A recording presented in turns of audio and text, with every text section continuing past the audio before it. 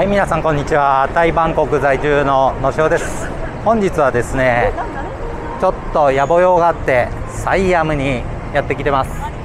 こちらね MBK ありますけども、今日はですねこちらのサイアムを少し歩きたいと思います。それでは動画最後までご視聴よろしくお願いします。いやサイアムですけどね、もうほんと2年ぐらい来てないですね。ここのねサイアムが少しリノベーションしたって、聞いたんでちょっと歩きましょ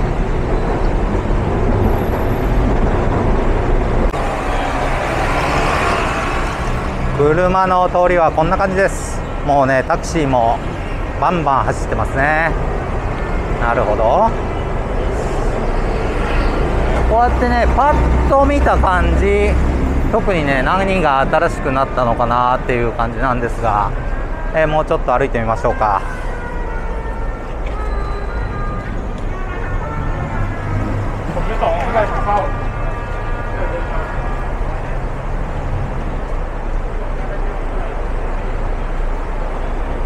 トゥクトゥクもいますね。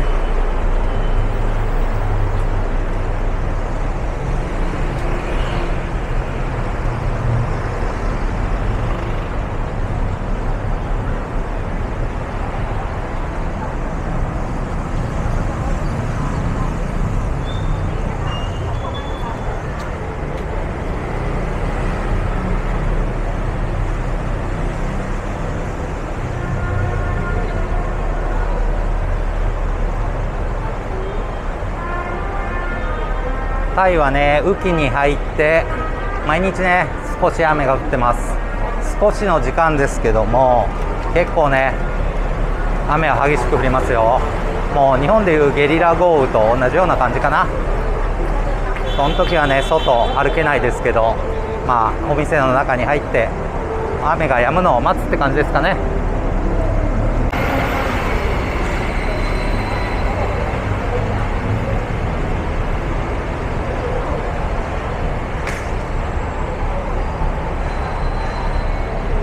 タイはね少し前まであんまりね美味しいコーヒー屋さんなかったんですけど、もうねどこもかしこもカフェですよ。おしゃれなカフェで、ね、写真撮るのが大好きですね皆さんね。この辺はねもうファッション街ですよね。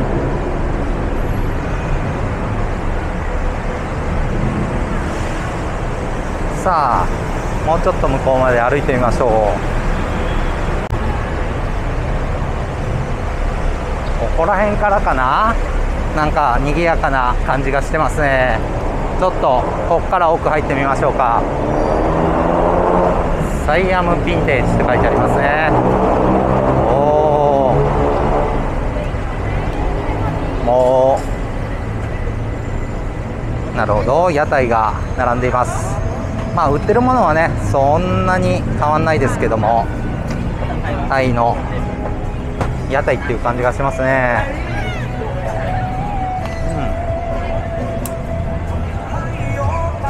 そうですね、いろいろ。これはみかんジュースですね。そして天毛パン用のスイカ、賑やかです。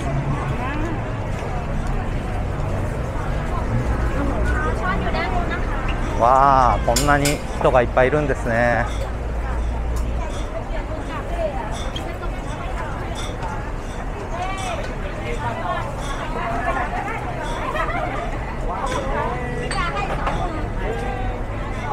ちっちゃいパイナップル、そして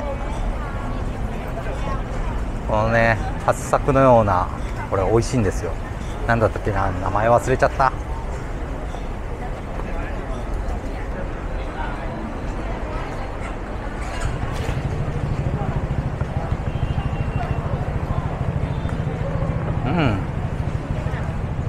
さすがサイアムですね。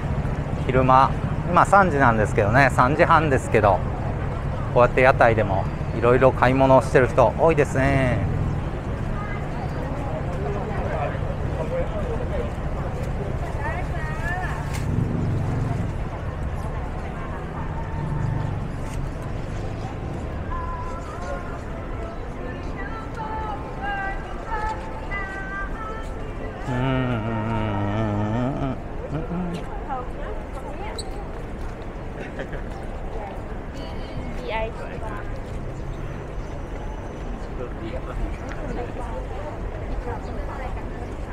ここをね、観光客がいるっていうような雰囲気はあんまりしないですけど、地元の人ばっかりかな。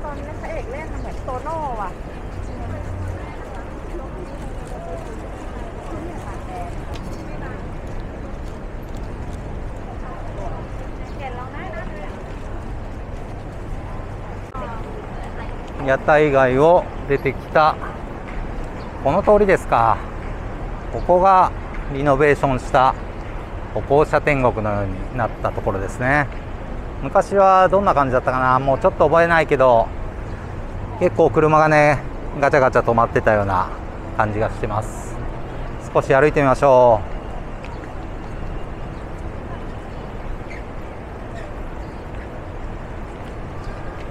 う。なるほど、綺麗になりましたね。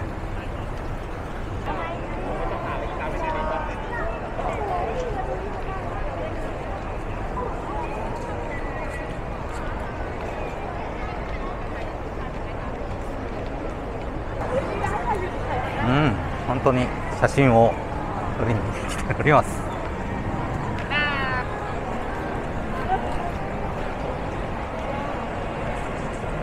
本当にね、タイの人写真撮るの大好きだよね。本当そんな感じ。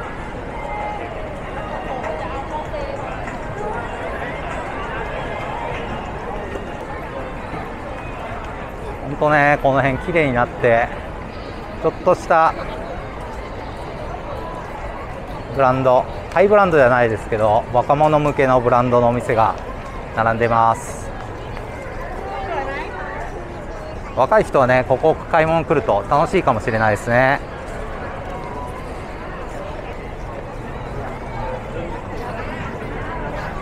本当にね、もうタイのバンコク中心地はもう人が戻りましたね。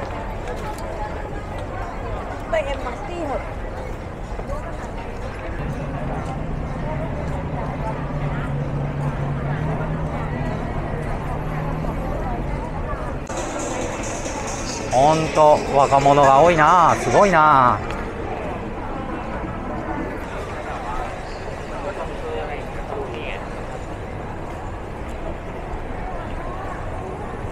ここかな、ちょっと歩いてみます。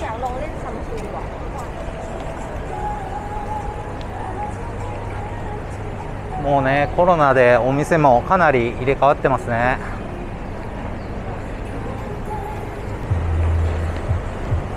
マンゴータンゴがあります。それではマンゴータンゴのメニューを見てみましょうね。このマンゴースティッキーライスカオニャオマムワンですね。こういったものがあるのと、あとはマンゴージュースですね。せっかくですからちょっと何か飲みましょう。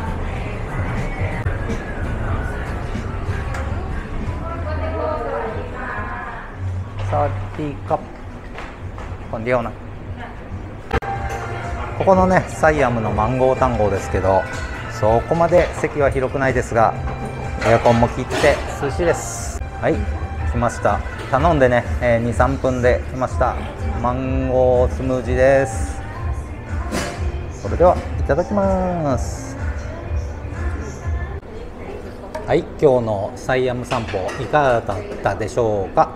それではマンゴースムージーいただきます。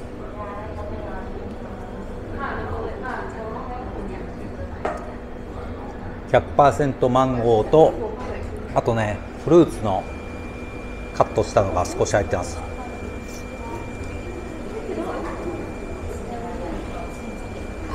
なんだろう、このバブルみたいなのは何でしょうか。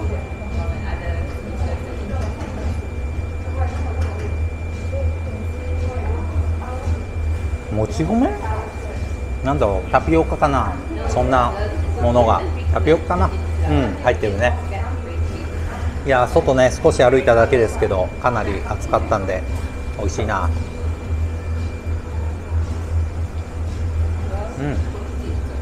グッドです。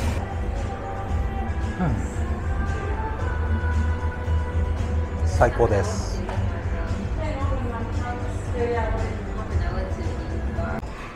さあ帰りましょう。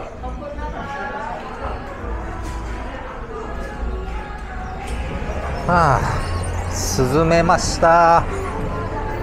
いいね。マンゴータンゴでした。ということで本日のバンコク散歩いかがだったでしょうか。毎週木曜日に動画を更新していますので、もしよかったらねチャンネル登録していただけると嬉しいです。それでは次回の動画でまた会いましょう。さよならさよならさよなら。